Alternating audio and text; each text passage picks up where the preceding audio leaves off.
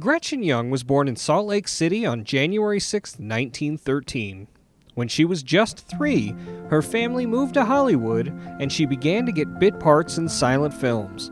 Quickly, she was signed to a contract and changed her name to Loretta Young. As Loretta Young, she starred in many films throughout the 20s and 30s and became a huge star. In 1937, she even added her handprints to the courtyard of the Chinese Theater in Hollywood. Some dismissed her talent, but she proved them all wrong when she starred in the 1947 film The Farmer's Daughter. It tells the story of a fiercely independent farm girl who moves to the big city. She goes from housemaid to congressional candidate in short order.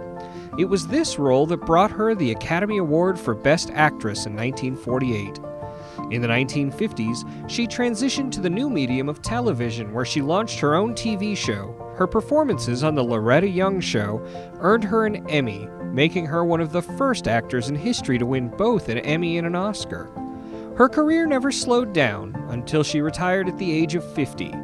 She did come out of retirement briefly in the 80s for a couple of parts and even won a Golden Globe in 1986.